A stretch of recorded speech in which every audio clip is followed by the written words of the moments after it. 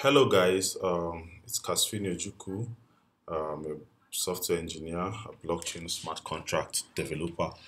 Welcome back to the second part of this video where I'm trying to explain and break down the Safemoon smart contract and how they were able to achieve the reflective token stuff, whereby when a user sends a token to another, when a holder sends token to another holder, a percentage of fee is being charged, and from that percentage of fee that is charged, it is reflected to other users. That's other users' balance are being increased. So in the previous video, we were able to explain how the reflection, it's the how the balance is being got, how user balance are being gotten using the balance of and all of that, how the reflection balance are being gotten.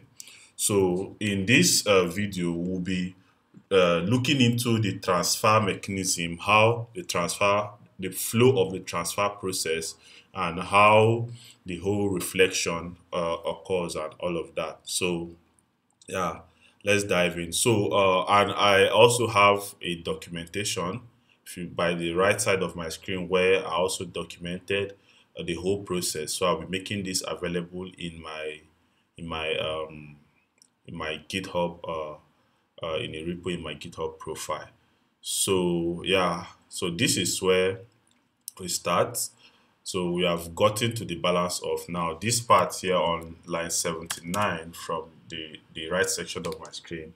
So it says understanding how the underscore transfer works. So, and let's say let's transfer 100 token from the owner to, let's say, a user. So let me locate the transfer function. So the starting point of transferring token is the transfer function. So let's look for the transfer function here. So this is a transfer function. All right. So the transfer function takes in two arguments: the recipient address and the amount you want to transfer. Right. Then inside the transfer function, we have the underscore transfer, and this underscore transfer, using this msg.sender helper function, it gets the address of the person that is calling this contract, then it takes in the recipient and also the amount. So for us to fully understand, we have to locate this underscore transfer function. So down to where it is. So let me look for it. Underscore transfer. And here we go. All right. So this is the underscore transfer function. And it's supposed to be Safemoon. Yep. So now notice this function document. Okay, let's just proceed. Now the underscore transfer function, like I said, it takes in the from address is the address of the person calling the transfer. That's the person sending this the token. The to address is the address of the person that the receiver of the token, and the amount of the token that the user is about to send. So on line 1305 and line 1306, this is where it's performing okay, this is where it's performing checks. So the first check here is requiring that the address that this that is calling this function is not address 0. So address 0 is like a dead address where mostly bond tokens are sent to, like a 0 address. So, and also ensuring that this uh, the amount you're sending is not to a 0 address. That's a dead address where your bond token has been sent to it. Also, then also requires that the amount you're sending is greater than 0. Sorry. So you can't send you can't be sending 0 amount to someone. So it's ensuring that you actually have an actual amount you're sending. So here it now says if the from is not equal to the owner and the to is not equal to the owner, require that the amount you're transferring is less than or equal to the maximum amount to transfer. Remember, we set maximum amount, we are in our state variable, we set maximum amount to transfer as this. So if the person that is calling this function is not the owner of this contract, the person can send any amount. But if the person that is calling this contract, so if the person that is calling this contract is the owner of the contract, the person can send any amount. But if the person calling this contract is not the owner, the person must fall, the amount the person is sending must fall within this range. It cannot be greater than this amount here, specified here. So let's proceed. Now, this is where it's now checking in 256 contract token balance. So it's trying to get the balance, the balance of this address. That's the token balance of this address. So I don't know, is that the right thing to say, the token balance of this address? Yeah. So the token we are talking about here is Safemoon. So it's trying to get the number of Safemoon that this address has. That's the amount of Safemoon that the Safemoon contract address has itself. So now when it gets that, what it's trying to do here is, so we'll see how this Safemoon contract gets money. So how it gets token. So once it does that, it now say if the token, the contract token balance is greater than or equal to maximum token, maximum transaction amount, contract token balance is equal to. So it sets this back to the maximum transaction amount, because remember that if you want to provide liquidity, the liquidity you're providing cannot be more than this amount as well. So now this is where it's now saying bull over mean token balance. So this like is checking if the token, the contract token balance is greater or equal to this number of token to add as liquidity, which is this guy here, right? So now if all these checks pass, like this guy passes and not in swap, blah blah blah, and also this guy passes and everything, what it does now is it sets this contract token balance to whatever was saved here. So number of token to sell for liquidity sets the contract token balance to this guy. You understand? So because if you want to provide liquidity, this is the amount you must sell to provide liquidity. You cannot sell more than this. So that's why it's setting this guy back to this stuff. Now you now say swap and liquefy. It now passes this address there. So this swap and liquefy now is where they swap the whole, it will swap the token and provide liquidity. So we are going to look at that swap and liquefy function now. So this is, so now whatever it does here, it sends it to swap and liquefy, right? Okay. So now let's look at swap and liquefy here. Now we go to swap and liquefy. Now what swap and liquefy does is swap and liquefy takes in the amount, that's the contract token balance that was set, and it first, this modifier checks if the lock the swap is set or is not set and all of that. So this is a modifier. Now if it takes in this amount, the first thing it does, it divides it by 2. So let's say the balance, this parameter brings in this amount of this returns this balance. Now what it will do, it will divide this by 2. So let's take this to Solidity shell and see what it will give us. So I'll return this guy. So this will give us this amount. So when you divide this by 2, it's going to give us this. So now what it will do now this is it has gotten the first half. Then the other half is the contract balance minus this one. So remember the contract balance, the contract balance is this. So our first half is the contract balance divided by 2 to give us this. To get the other half now is this contract balance again minus this guy, which will still give us the same stuff. So if we say this, so why I'm using Solidity shell so that we perform the mass operation here and we see how it works. So this minus this will still give us the same guy. Now it will now get the initial ETH balance of this contract. Now, the reason why it's getting this initial ETH balance of this contract is so that when it swaps ETH and add it to this contract, it will be able to track the new amount of ETH that was added to the contract. So that was why it got the initial ETH balance of this contract. So that's why it says captures the contract current ETH balance. This is so that we can capture exactly the amount of Ether that the swap creates and not make the liquidity event include any Ether that has been manually sent to this contract. So that's what this guy is doing. So now it will now swap this half. Now what's happening here now? It will now call this swap token for it in Uniswap. It will now pass this first half here. Now the way liquidity works is, if you want to provide liquidity, you bring a particular amount of Safemoon and a particular amount of ETH. Bring them together and you provide liquidity. Now it wants to use half of this guy and the equivalent of half of this Safemoon in ETH to provide liquidity. That's what it's trying to do here. So it will now swap the first half for Ether. This will return Ether.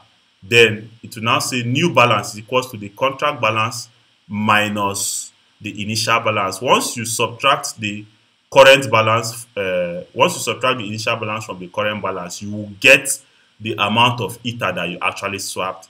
Then it will now add liquidity. So add liquidity now will now be new balance, which is the Ether, the amount of Ether you just swapped from the other half, and the first half. You understand? That's, sorry, this is it here. So the other half and the new balance, you now use it to provide liquidity. So let's say 2,500 Safemoon gave you, was equal to 2 Ether, right? And you already have or another 2,005, right? That, because this is 5, this is this guy divided by 2, so it's giving you 2,5, blah blah blah blah. So you have the other 2,5. So in this add liquidity, what you will have now is add, what will pass here is add liquidity. Let me just copy this guy. What you will have here is add liquidity into 2,5 into this guy, comma, your 2 ETH. This is what you will get. So it will now use this thing, it will now use Ether to provide liquidity for this amount of Safemoon contract, amount of Safemoon token in the Uniswap exchange. So this is what is happening here.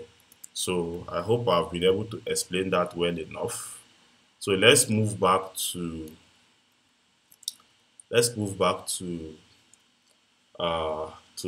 this guy. So now once this swap and liquefy function is done, it's passed, then here it now sets take fee to true. Now this take fee is set to true. That means it's going to take fee. It's going to take fee for this transaction, right? So this now indicates that the transfer should deduct fee. Now you now say if any account belongs to is excluded from fee, then remove the fee. So that means if it's excluded from or is excluded to, take fee should be false. Then it now proceeds to this token transfer. This is where it now performs the transfer operation. So now it's taking this underscore token transfer is taking the from, the to, the amount, and this take fee, because it will be using this take fee to check if it should deduct fee for this transaction or not. So let's look at our documentation again. Let's see. Okay, I went down. So let's go down. Okay, so this is where we go. Aha. So this is why I said liquidity is provided by dividing the contract balance into two, convert one of the half to Ether, and then use the Ether that was converted and the remaining half in token to provide liquidity in token/ETH pair. So in our case, it will be Safemoon slash ETH pair. You understand? So that's what I explained here. After the swap and liquefy, the logic then proceeds to the underscore token transfer function. So this is it. The logic proceeds to this guy. Then the underscore token transfer function takes in 4 parameters: from, address, the to address, the amount, and the take fee status, which will be true by default. But will be set to false if the from or the to address is excluded from fee. So let's look at this guy now. Let's look for the underscore token transfer function. All right. So the underscore token transfer function receives this sender, recipient, amount, and this. Now, you now say, if not take fee, remove all fee. So this remove all fee, this is on line 1422. So let me take you to remove all fee. So the remove all fee is basically the guy that removes the fee, and let's go to remove all fee. So this is remove all fee. Remove all fee says, if tax fee is equal to 0 and liquidity fee is equal to 0, return. It kills this statement here. Else, to now say previous tax fee is equals to tax fee and previous liquidity fee is equals to liquidity fee. It sets the tax fee to 0, sets the liquidity fee to 0. So this is what this function. This is the only place they use that previous tax fee and that previous liquidity fee. You understand? So that's what it just does. It sets everything to 0 and all of that. The reason why it's setting this before setting this is because now when it sets the previous tax fee to the current tax fee, which is 5, and the previous liquidity fee to the current liquidity fee, which is also 5, it now sets everything to 0 and 0. But our previous tax fee and our previous liquidity fee are now 5. So anytime you want to restore, all it just does is it sets the current tax fee and it sets the tax fee and the liquidity fee to the previous tax fee and the previous liquidity fee. Remember here it was set to 5. Here it was set to 5 before it set them to 0. So if you're restoring it, it will just get this guy and set it back to what was saved here. That's what is happening in this logic. So let's proceed back to line 1422. 1422. So 1422, yeah, the token transfer. So once this guy is passed, now this is where another logic starts. So here now, look at what's happening here. It says if is excluded sender and not, so this is basically checking for different conditions. Now, if the person that is sending this token is excluded from rewards, but the person that is receiving is not excluded from reward, it should proceed to this function, transfer from excluded. If the person that is sending is not excluded from reward and the person that is receiving is excluded from reward, it should proceed to this guy, transfer to excluded. Else, if the person that is sending is not excluded and the person that is receiving is also not excluded, it will now be transfer standard. Now, for our case, the owner of this contract is not excluded from rewards, and the person, I assume too that the person that is receiving this token is also not excluded because we just deployed our contract. We have not added anyone to excluded. So also the person that is receiving is not excluded from reward. So the function we are going to proceed to now, it's this transfer standard. This transfer standard. But before we proceed, know that at the end of this function, if not take fee, it will restore all fees. Right? So now let's proceed to standard. All right, transfer standard. So transfer standard also takes in the sender, the address, the T amount, and at this point it's called T amount. This is a transfer amount because we are going to work with a lot of stuffs.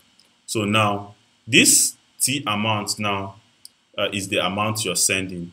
Now inside the transfer standard function, it now calls this get values, and this get values takes in the T amount, and the get value returns the arrow amount. Now arrow amount is the reflection amount, arrow transfer amount is the actual amount that will be transferring, and the arrow fee is the reflection fee. T transfer amount is the actual transfer amount you transfer after you've deducted T fee, which why this arrow transfer amount is the actual amount the reflection amount you transfer after deducting reflection fee. Then we have our T liquidity. So that's what this get value is going to return when you call this function. So we are going to look at get values now. But first of all, this function is on line 1454, so we are able to come back to it. 1454. Now let's go to get values. So when we highlight get values and find on it. So where is it? Okay, what is the function? All right, this is the get value function.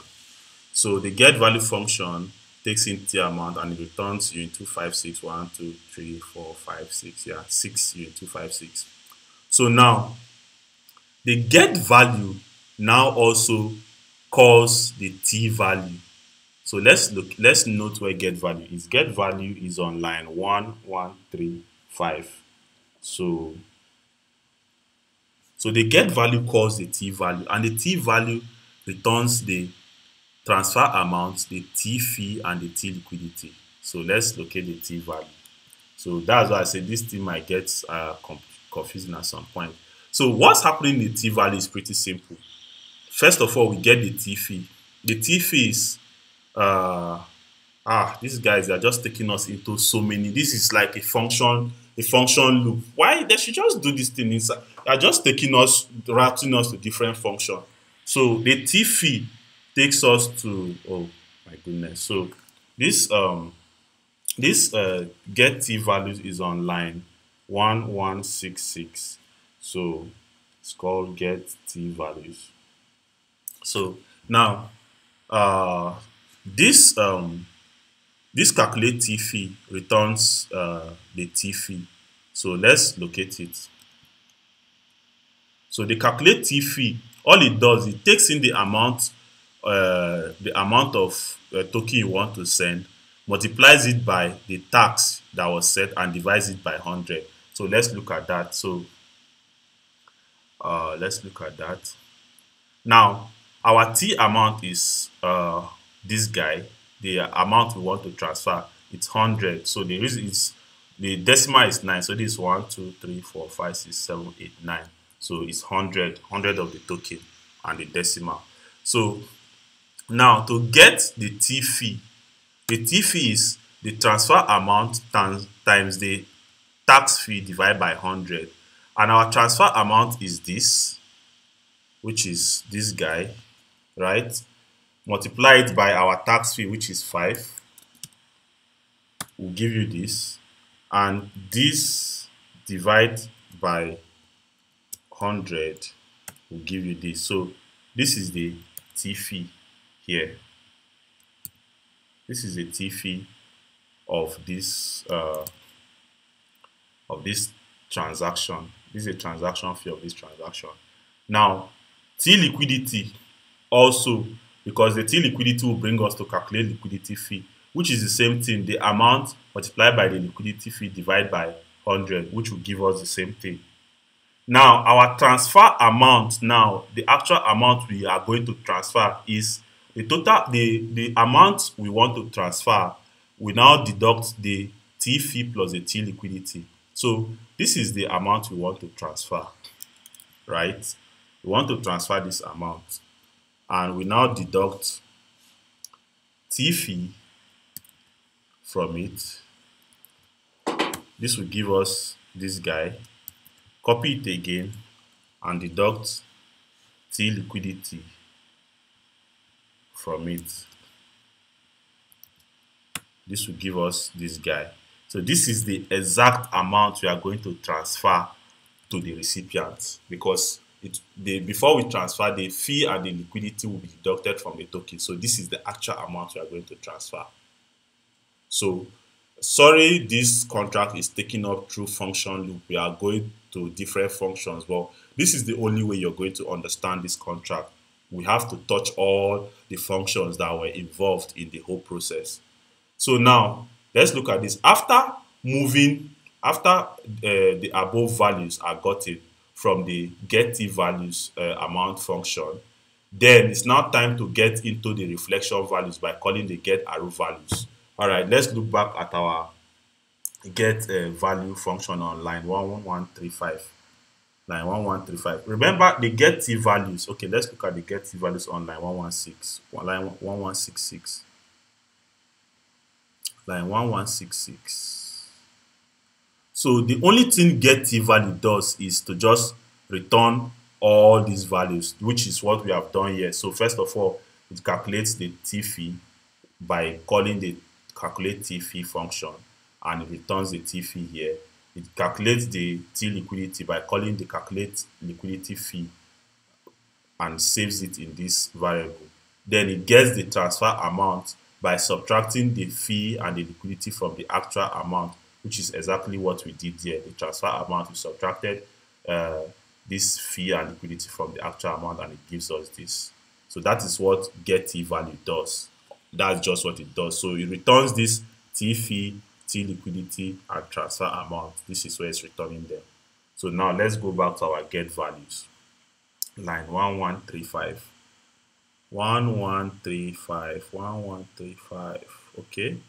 So this is 1135. So we are done with the get t values. Now let's move to the get arrow values.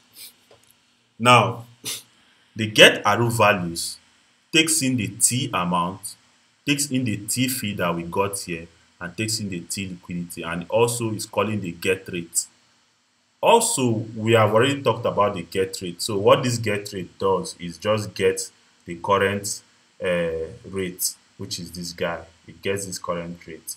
Remember the get rate here. So the get rate just gets this current rate. So whatever the get rate returns is what is being passed here, which is the current rate. So we don't get confused. So now this arrow, get arrow values, we are going to look into that function now to see what's happening there. Now let's look at the get arrow values. So inside the get arrow values, we want to get the reflection amount. So remember, we are working with, for us to actually be able to reflect the fees on users balance, we have to work with reflection amount, not the transaction amount. And to get the reflection amount is by multiplying the transaction amount by the current rate. So let's look at that. Let's look at that. So now get rate will return this current rate, which is what we have here. So, and if I highlight this, you see that it's the same with our current, where is it? It's the same with our current rate. Where is our current rate? Where is this guy? Sorry. So yeah, I'm highlighting current rate. Let's look for the current rate here. I will put the arrow owned. So yeah, this is our current rate. See, it's highlighted in full. It's highlighted here. So this is our current rate. So now let's proceed. Let's proceed. Where is this guy? Okay, this is it, our current rate. Now we want to get the reflection amount using the transaction amount. Transaction amount is still this guy, which is, remember, 1, 2, 3, 4, 5, 6, 7, 8, 9. So that is 100 plus a decimal. Now, an arrow amount is transaction amount times current rate, and our transaction amount is this guy. So if you multiply the transaction amount with the current rate, our reflection amount will be this guy, right? So we have gotten our reflection amount here. Then let's go to our reflection fee. Our reflection fee will now be the transaction fee multiplied by the current rate. Our transaction fee, we have already gotten it, it's this guy, and our current rate is here. So we now say this transaction fee multiplied by current rate, it will give us our reflection fee. So this is our reflection fee here now. So now let's calculate our reflection liquidity. Our reflection liquidity is equals to transaction liquidity times the current rate. Transaction liquidity is this guy multiplied by the current rate. It will still be the same with the reflection fee. So this is our transaction reflection liquidity. So now let's calculate the actual reflection transfer amount. This is the actual amount we are going, the actual reflection amount that will be transferred. So now this will be the reflection amount minus the reflection fee and the reflection liquidity. So that is why we have reflection amount will now be, this is the reflection, the total amount in reflection that we want to send. That's the and here we are subtracting the reflection fee and the reflection liquidity. So this is the actual transfer reflection amount we are going to transfer. So that means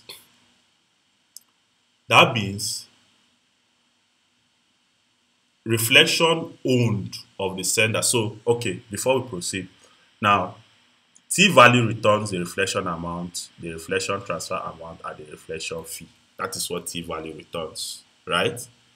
Sorry, that's what get arrow values returns.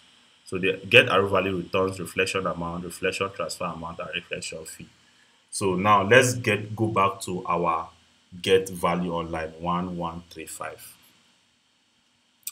I hope this whole navigation through all the functions is not confusing you. Like 1135. So now get value. So now we have gotten all the values we need. So the get values just calls this function and this function that performs all those stuff to give us all these TADs, TDs, and TDs, and the arrow amount, arrow transfer amount, and the arrow fee. Then it returns all of them, returns everything. So this way is returning all of them. So now, and where are we using this this guy? We are using it in the transfer standard. So where is that transfer standard? I think that's on line 1454. So 1454.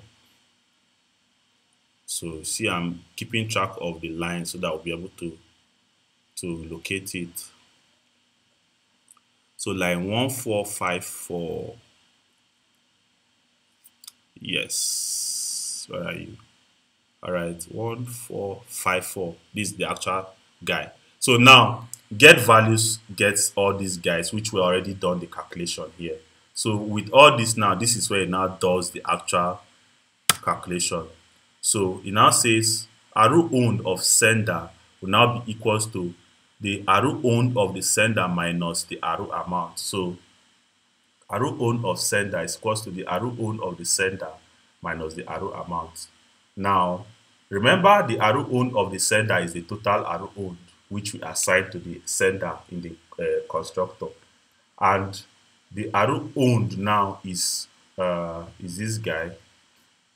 Arrow owned of sender is equals to arrow amount. So yeah, where is the arrow owned of sender is equals to the is equal to the arrow owned of the sender minus the arrow amount. And what is the arrow amount?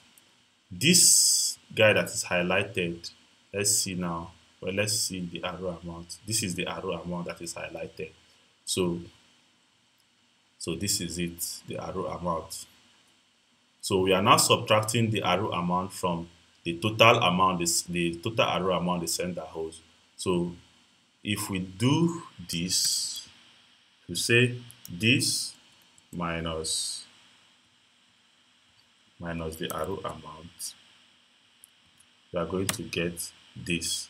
So this is what we are getting. And if you copy it, this is the amount. This will now be the new balance of the owner. This will now be the new balance of the owner. Then once that is done, it will now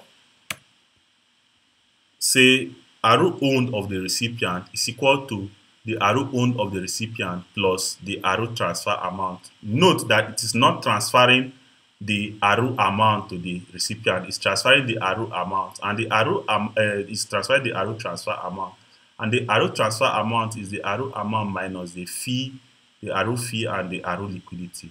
So it will now add this one to the owner, to the recipient. So this is it. Arrow owned of recipient is equal to arrow owned recipient plus arrow transfer amount. And we just deploy this contract, so the recipient will have 0 balance. So we now say arrow owned of recipient is equals to 0 plus the arrow transfer amount. So the recipient balance, the arrow reflection balance will now be this new balance here. Now let's look at how the reflection now works. Since this has been updated, the reflection balance of the owner has been updated, and the reflection balance of the user, the receiver, has been updated. So what now happens? Where comes the whole reflection? How does the balance of the user now increase whenever transaction is being done and all of that? So now look at these two functions here. Take liquidity. Remember when we were trying to perform the transfer operation, there was a part in the code where it checks the balance of the contract, of the Safemoon contract, to see if it has Safemoon token. Now, how does this contract balance get Safemoon token? It is from this take liquidity. Now, if we look at this take liquidity, let's go to take liquidity. Now, take liquidity, where are you? Now, this is the take liquidity function. Take liquidity gets the current rate. It now uses this current rate. Remember that to get the reflection liquidity, you multiply the transaction liquidity by the current rate. So it now gets the reflection liquidity. I now say if arrow owned of address this is equal to, okay, sorry, it's not an if statement. This code is entering my eyes too much. So now say if arrow owned, you now say arrow owned of address this should now be equal to arrow owned of address this plus reflection liquidity, which means, remember, this is a new contract that was deployed. So our reflection liquidity for this contract will be 0 plus the arrow liquidity. And our arrow liquidity is gotten by transaction liquidity times our current rate. And this is our current rate here.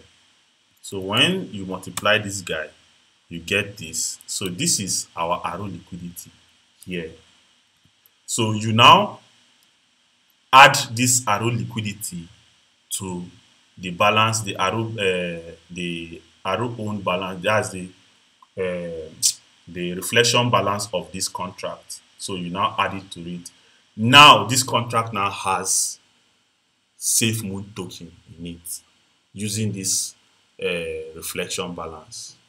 This is how the Safemoon token is being added to this contract each time a user transacts. Now it has this reflection balance. Let's go back to line 1454. So line 1454. 1454. So this 1454. So now we have seen this take liquidity takes the T liquidity, uses it to calculate the reflection liquidity, and adds it to the contract address, the Safemoon contract address. Then this is where the reflection happens. So now this function is now called the reflect fee. The reflect fee takes in the arrow fee and the T fee, right? So the arrow fee is the reflection fee that was calculated, from that transaction, and the T fee is the transaction fee, the normal transaction fee that was calculated. So let's look at the reflection fee. Let's find it. Let's look for it. This is the reflection fee, the reflect fee contract.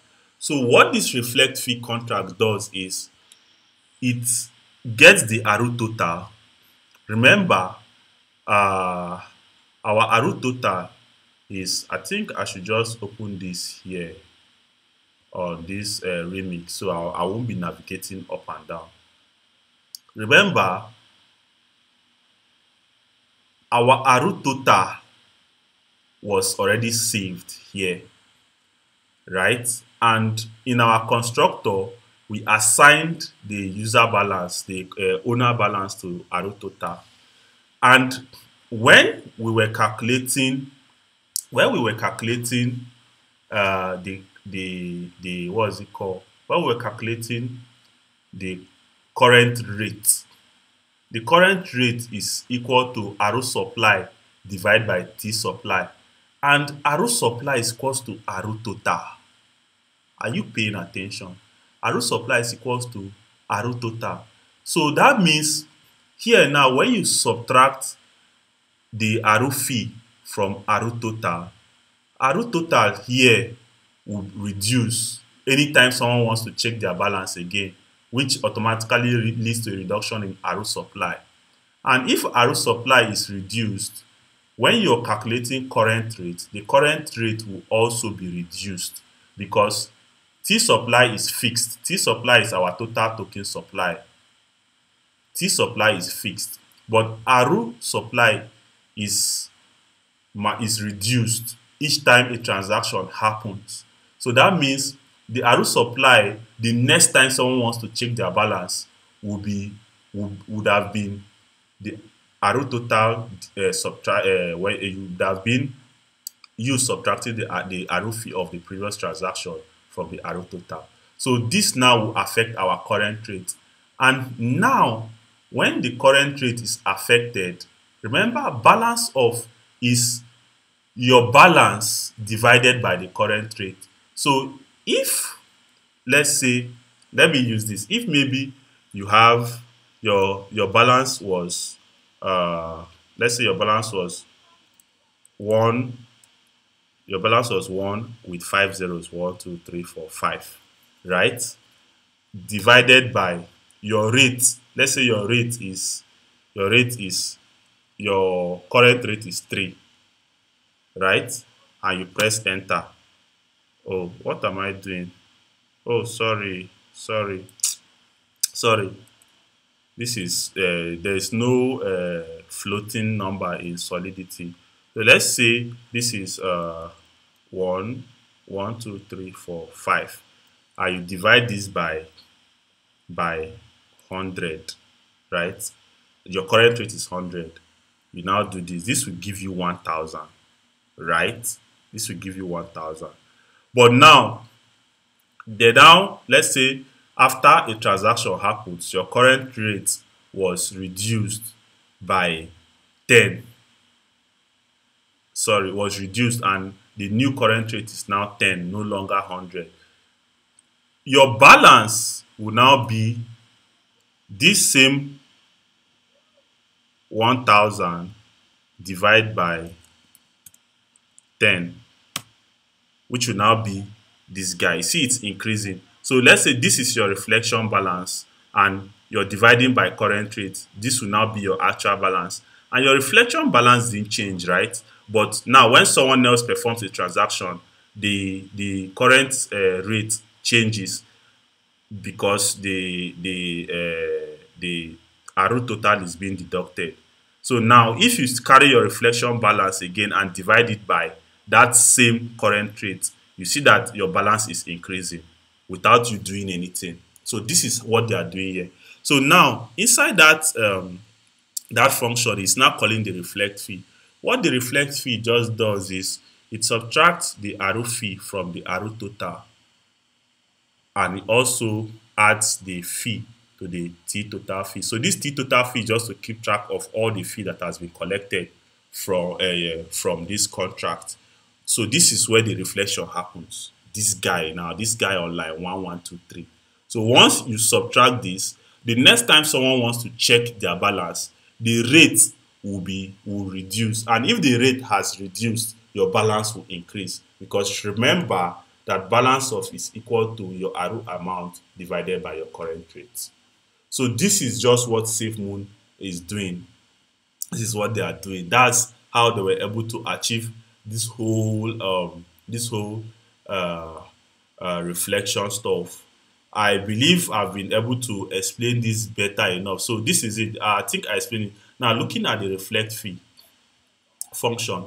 The reflect fee function subtracts the arrow fee from the arrow total, and it also increments the T fee total by adding the T fee. Remember that the current rate is gotten by dividing the arrow supply, which is arrow total, by the T supply, which is the T total. And the balance of an address is gotten by dividing the arrow amount of that address by the current rate. This means if the arrow total is reduced, the arrow supply will also be reduced too. If the arrow supply is reduced, then the current rate is also reduced too, because the T supply is always fixed.